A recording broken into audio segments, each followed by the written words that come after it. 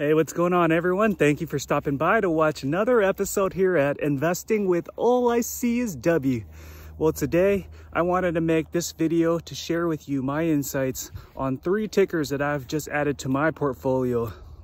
And where I am today compared to where I was before as a long investor, I've considered also adding additional tickers that I will start day trading from a short-term perspective, because I feel like there's just so much opportunity in this market, and I'll share these 3 tickers with you.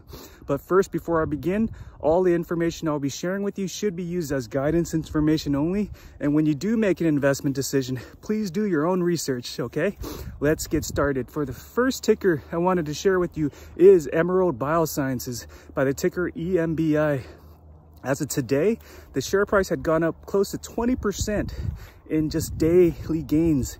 And this company is based out in San Diego, where they are trying to innovate new technology, leveraging cannabinoids to support with advancing eye care. And this is just great news, because I know several weeks ago, a new board of director was put in place, a physician to manage this whole program. I feel like just based on demand in terms of where we are with just this industry in biotech, I feel like this can definitely be a breakthrough where the share price will gain up.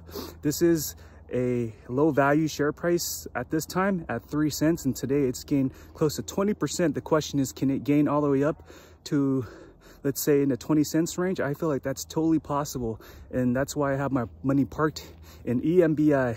Now, next up I wanted to share with you is BioCryst Pharmaceuticals, BCRX. Now, according to the RT momentum, the momentum is looking very solid right now. And today the share price had gone up close to like 20% at close to the end of the market. And I know that this company is working on a related drug similar to remdesivir. We know remdesivir was a failed drug to be used for COVID-19. Now with BCRX's product candidate, it can definitely be a breakthrough product where there's an increased demand for BCRX's product line, and that explains why the share price is roaring up at this time. And that's why I have my money parked also in BCRX as well, and monitoring before I exit with my exit strategy in place.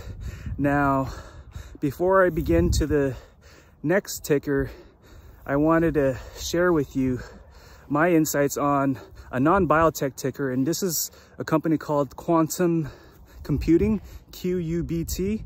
This is an artificial intelligence-based company working on just trying to automate Internet of Things by scaling up its process. And I feel like with QUBT, where the current share price is, it was previously hovering up beyond the $6. It took a tumble. I feel like there's been like 2 or 3 coffee cup and handles that's already been formed with QUBT.